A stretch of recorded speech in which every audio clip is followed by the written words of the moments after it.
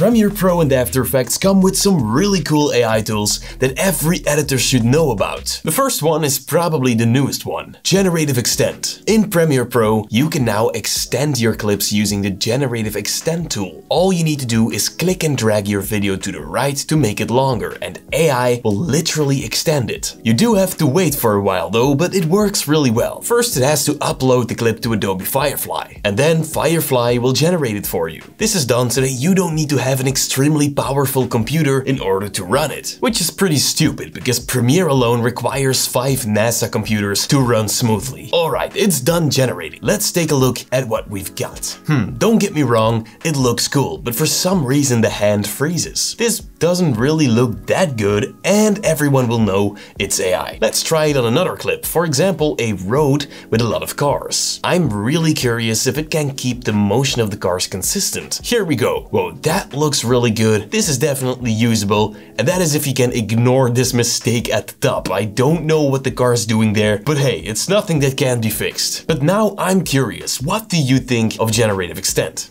Let me know. And now it's time for tool number 2, Content Aware Fill. It's an After Effects, but it's a life changer for video editors. I recently used it to hide my toy lightsaber for my ignition effect, but you can use it for much simpler things as well. Let's say I forgot to clean my desk and I want to remove this pen. Well, to do that, make sure you're at the first frame of your clip. Then go to the toolbar and click the pen tool. Draw a mask around the pen you want to remove. Then head over to the timeline and expand the mask properties. Set a mask pad keyframe. Now move a little forward in time and quickly animate the mask around the pen. Once that's done, the mask will follow the pen, of course. Then go to the mask settings again and set the mask mode to subtract. That will create a hole in the video. Next, go to the window menu on top and find the Content Aware Fill panel. Once it's open, click on Generate Fill Layer and let it do its thing. As you can see, it worked perfectly. This can really be a life changer. Tool number 3. This one is called Submagic. It's used by a lot of popular creators to create animated captions. 100% automatic both for long form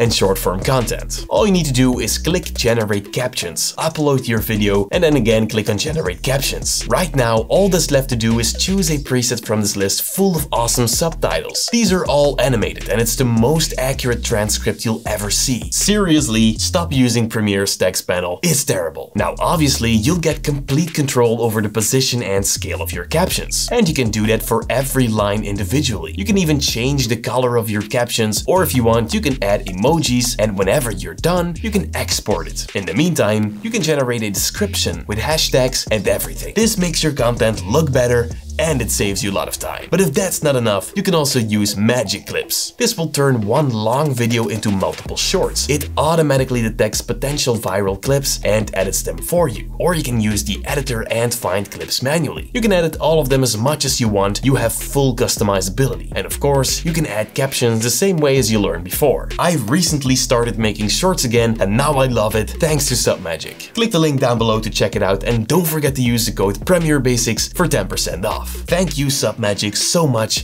for sponsoring this video. Tool number 4, Adobe Firefly's text-to-image prompting. This one's really cool. Just go to the Firefly website, log in, and then choose text-to-image. First of all, you can choose a model. We're leaving it at Firefly Image 4. You can also adjust the aspect ratio. Let's set it to 69. And of course, you can choose stuff like your content type, a composition, and even styles. Oh, and you can upload your own image or choose one of theirs as a reference. So I used ChatGPT to write me a prompt because it's really good at it. And this is what I came up with. I'm curious. So these are the results. It does look cool, especially the second and the last one. There's just one big problem. I didn't really ask for this, which makes it bad. I mean, not the image, but the result. That's why for generating images, I suggest you use ChatGPT or even better, Midjourney. I generated some awesome images with it and it's not even difficult. If you're planning on giving money, do not give it to Firefly. Tool number 5. Again, Adobe Firefly's text-to-video prompting. So this is similar to the text-to-image, and here you can also choose a model, resolution, aspect ratio, but you can't change the FPS for some reason. You'll probably have to pay for that. But what I do like is that you can choose camera settings. This helps Firefly with creating your shots. Alright, let's try something. A ladybug chilling on a pink flower, sunset, vibrant sky and clouds, extremely realistic. Generate. Oh,